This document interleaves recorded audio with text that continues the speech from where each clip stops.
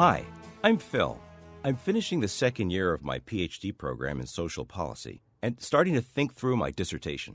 Let me show you how I found a comprehensive compilation of useful datasets on the Self-Sufficiency Research Clearinghouse website at www.opressrc.org.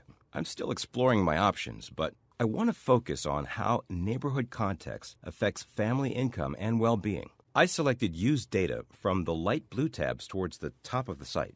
The Use Data tab's drop-down menu showed two options: Datasets and Data Sources, and Learning About Data and Research. I selected Datasets and Data Sources. On the Datasets and Data Sources page, there's a large collection of surveys and datasets that are organized alphabetically. I've already browsed through them, so I'll select datasets E through M, so you can see how easy it is to get a sense of the various datasets related to self-sufficiency research located here.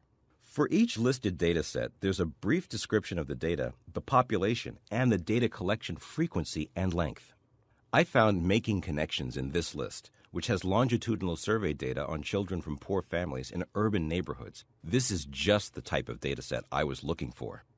Selecting a dataset takes you to its SSRC library page, where you have access to helpful information including the publisher, geographic focus, and topical areas assigned to the dataset. From there, you can link directly to the organization that distributes the data. I also downloaded a PDF with the whole compendium of dataset summaries.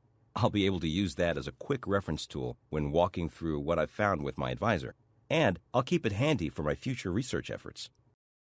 The Self-Sufficiency Research Clearinghouse is your source for self-sufficiency research, practices, and policies.